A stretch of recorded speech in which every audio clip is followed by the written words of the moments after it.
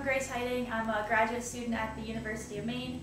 I'm studying Arts and Humanities in medicine, and I was drawn to that from my undergraduate where I studied biology and Spanish and Hispanic studies, so I was really excited about pursuing this opportunity to keep combining those two and see where that could take me postgraduate.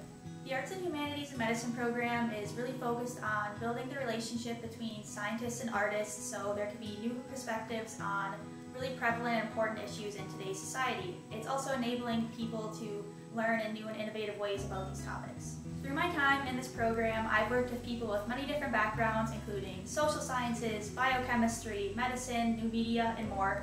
And we've been building relationships and also brainstorming to find solutions to common problems.